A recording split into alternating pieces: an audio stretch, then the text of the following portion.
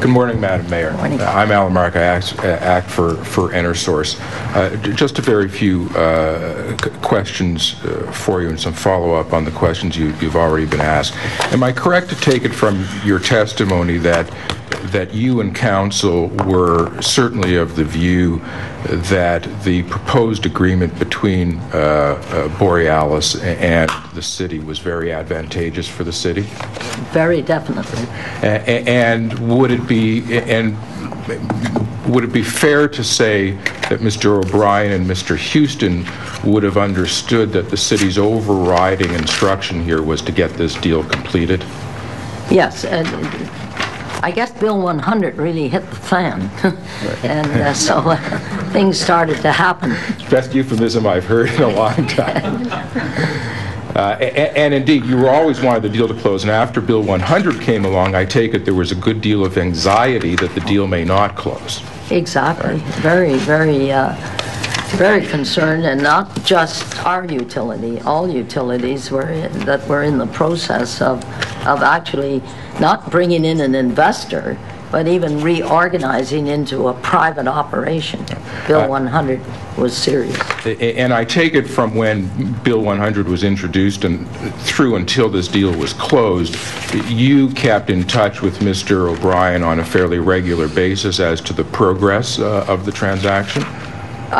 Yes, I can't recall exactly, but he would know, and so would Mr. Houston, and TD Securities know that we had a timeline to meet, and therefore it was expeditious. Mr. O'Brien has told us about his working relationship with you. It was a long one and a close one, I gather. Is that correct? Yeah, all city managers. Yeah. And Mr. O'Brien, of course, did not limit his discussion of city business with you to formal council meetings. He testified that you and he, and indeed he and other councillors, would have had informal conversations about city business on a regular basis. Oh yes, that occurs on a regular basis. Yeah. And if we just move ahead to the time period close to the end of the chronology, the period around November 29th and through to the closing on December 6th. Was Mr. O'Brien keeping you posted during those several days as to the progress of getting to a closing of this transaction on December the 6th? I don't recall. That's going back 10 years. All right, so you don't recall about that time in particular? Well, no. But okay. Just remember that the decision to change it was December the 3rd. Right. No, and I certainly understand your evidence that Mr. O'Brien did not, you have no recollection of Mr. O'Brien briefing you on the changes. Absolutely. My question is a little bit different, Madam Mayor. During the period November 29th to December 6th, would Mr. O'Brien have been speaking to you at all about whether it appeared the deal was going to in fact be completed on the 6th? Yeah. Well, I'm sure he would have told me it's progressing because I try to expedite things around the city, so I'm sure I would have said to him, how is the contract progressing? All right. Yeah, it's quite normal, and not just on this contract, on any major undertaking that the city would be involved in. Thank you, Madam Mayor.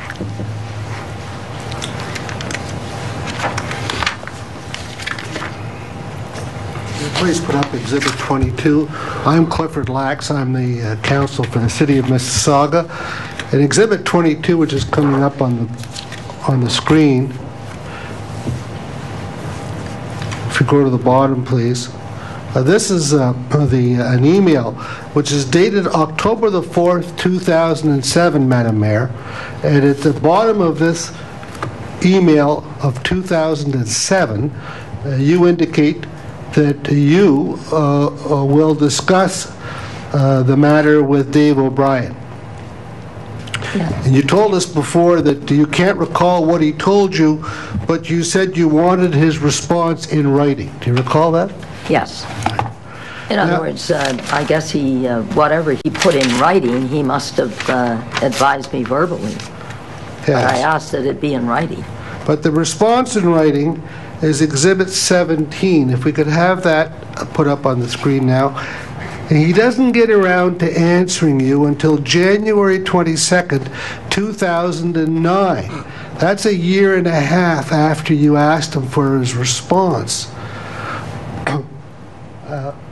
And I take it that you and he are very close. You were close. He was a close advisor of yours?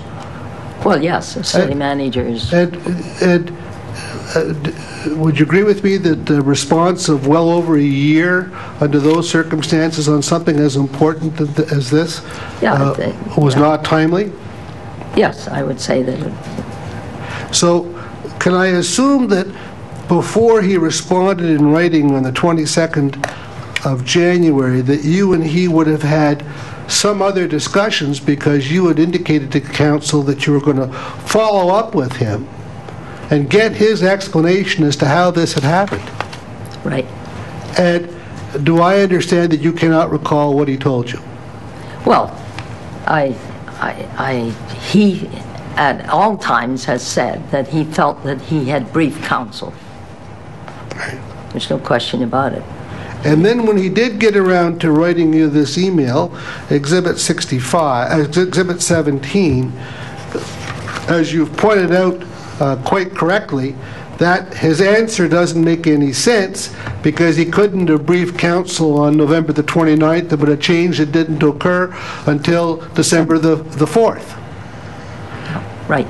And so when you got this email, it didn't make any sense. Did you get back to him and say, Dave, for goodness sake, turn your mind to this because people are asking questions and your email doesn't advance the explanation at all. Yeah. It doesn't make any sense. Well, that's why I wanted it in writing.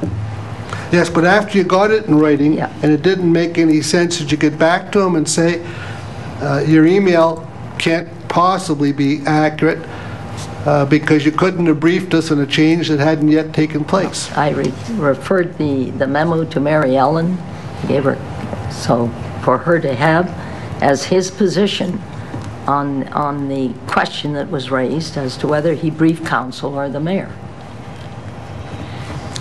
And so I can't, to go back and tell him that, well, what you've said is wrong is it's not my responsibility. I wanted to get the details from him in writing to place it on the record. all right. Can I just ask you about one other matter? Then if we go to Exhibit 57.